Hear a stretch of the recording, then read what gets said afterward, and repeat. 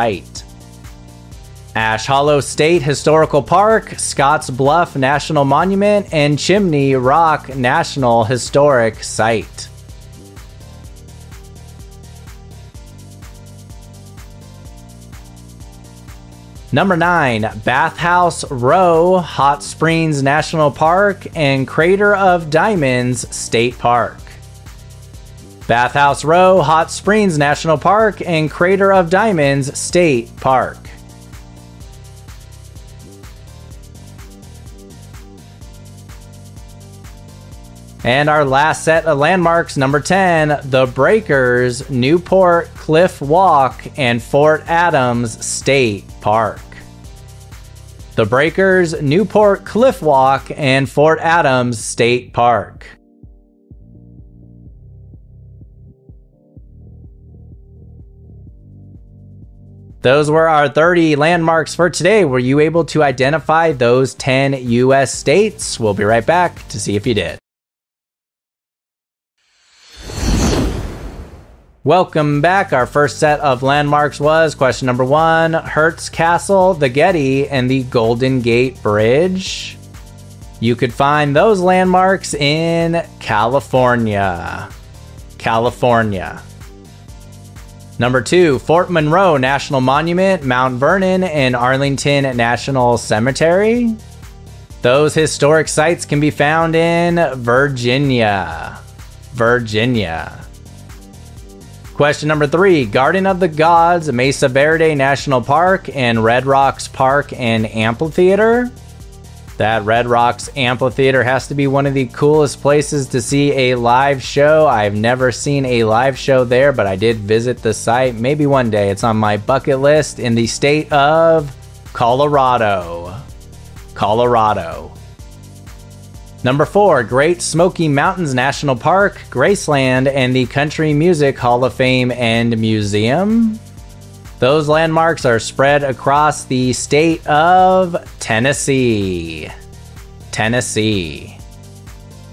Question number 5, Biltmore Estate, Wright Brothers National Memorial, and the NASCAR Hall of Fame. These places reside in the Tar Heel State, North Carolina.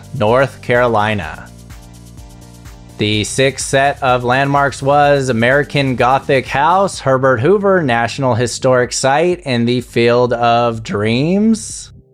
If you build it, he will come to Iowa.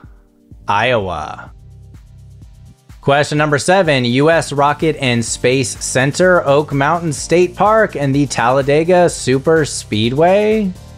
You can see those places on a visit to Alabama.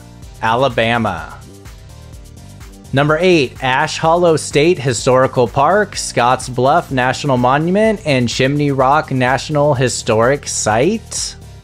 You can see those while in the state of Nebraska. Question number 9, Bathhouse Row, Hot Springs National Park, and Crater of Diamonds State Park. Those landmarks are in Arkansas.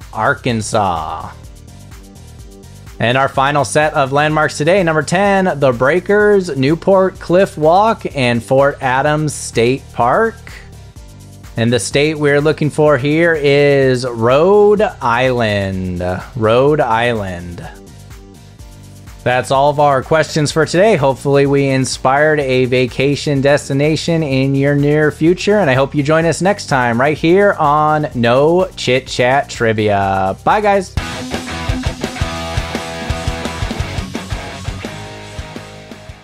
Bingo. All right, Phil, we're recording now, so it's live. Go ahead. Pick on me the way that you want to. Did I say that? I wouldn't say that to my son. Man, I mean, come on, man. Just go. This isn't CBS. All right, be quiet for a few seconds. Why would people want to listen to the Sims Complete podcast? Well, a couple things. One, if you like to see sons pick on their father, this might be the place. If you want to see a place where the father just kicks the out of his son, this would be the place. What do you like about it, Matt? Ditto. Father-son dynamic duo talking about the game of football that we love and share and appreciate together. And, you know, hey, it's an extension of what we did, right? Growing up, I was able to watch my father play football, then obviously watch him as a broadcaster.